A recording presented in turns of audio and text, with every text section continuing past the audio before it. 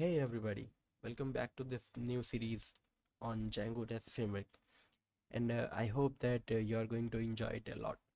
So let's start the first thing. So what is Django Rest Framework? Django Rest Framework is just a third-party library, uh, which is used in Django to create REST APIs. Now, if you have heard this term Django for the first time, then let me explain it to you. So Django is just a backend web framework, and you can also call it a full stack web framework. So we use Django to create full stack applications, or we can also use to create only backend applications.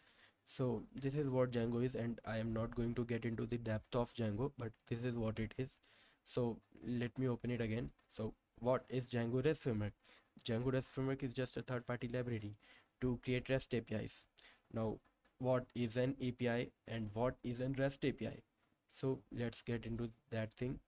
So basically, full form of the API is application programming interface. It works like a bridge to make a communication between two applications. But how does it work? Let's say you are creating an application and you wanted to use a third party library.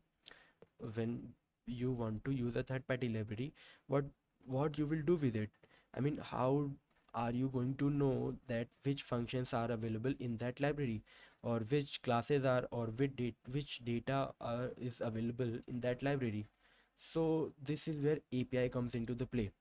So API provides you basically a set of instructions, or basically a set of functions and data, so that you can use it in your applications. So let me take an example of basically material UI. So if you have already building a front end using React, then you might have already experienced material UI. Let me show it to you. If you just open the material UI website, then you are going to see that basically there is a tab called component API, as you can see that. So basically they provide so many things that they have available in their library. So they have app bar, they have avatars, they have backdrop, they have badge. So how are you going to use these components? You are going to use these components using their API documentation. So API is nothing but a interface so that you can use these functions in your applications. I know this definition sounds very new to you, but this is what an API is. So API is used for exposing one application's functions data to another application. As you can see that application programming interface, or APIs, simplify software development and innovation by enabling applications to exchange data and functionality easily and securely. It is just a bridge used for, making a communication between two applications. So this is what an API. But what is an REST API? REST API is similar to an API, but it is not a general term. API is a general term, but REST API is a specific term which is used only in the web.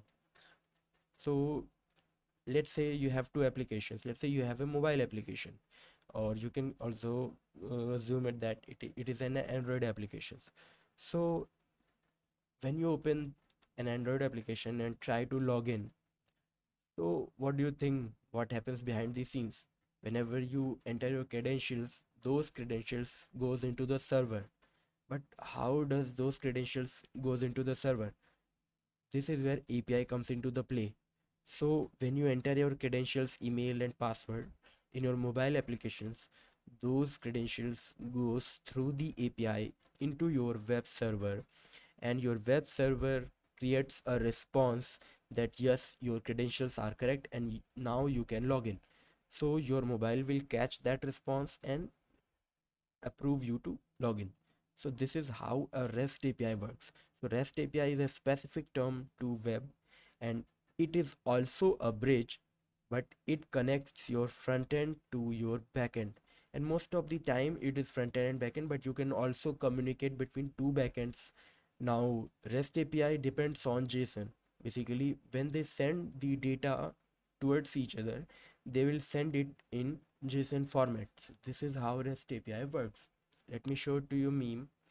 As you can see that, I know you have seen this meme a lot of times before, but that's a pretty good meme.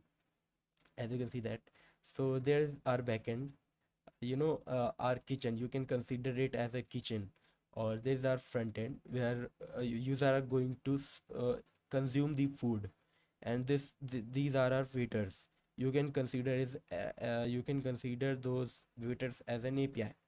So our chef or cook are cooking the food in the backend.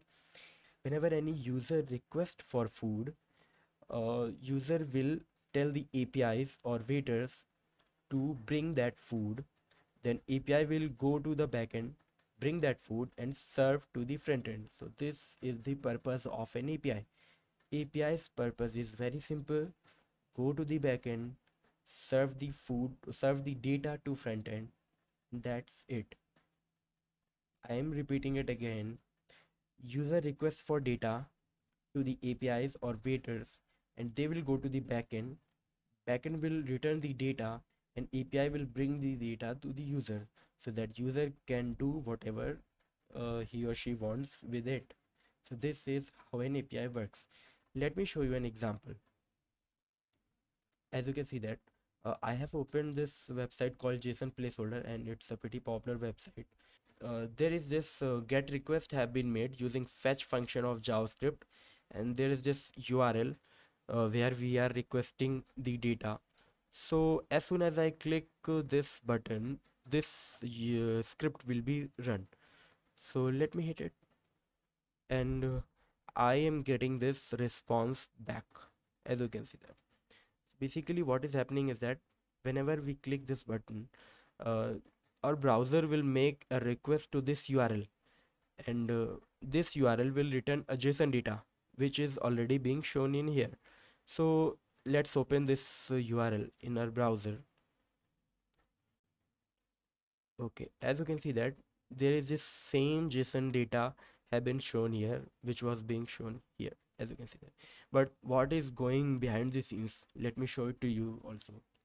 So I have opened this browser developer tools, and as you can see that, I am in the network tab, and I'm going to refresh this page again. So as you can see that there are so many requests that have been made by this browser to fetch some data about the website and some files also. So let me clear it again, and I'm going to hit this button. As you can see that there is this get request have been made, and I'm going to click on this button. As you can see that the response is 200. Okay, and as soon as I go to the response section, you can see that the same JSON data have been shown in here. And if I will go to the request section, then there is nothing, because we there was nothing in the request body. That's why it is showing no parameters for this request. So there is just response which we are receiving and showing it here.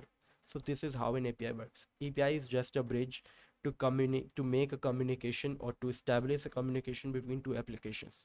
This is just an REST API. Okay, so we will create REST APIs, the same REST APIs that we are using here, using Django Rest Framework, but not the technically same, but yeah, we are going to create similar REST APIs using Django Rest Framework in this video series. So I hope we are going to learn a lot from this video series, and happy learning. Let's meet in the next video. Goodbye.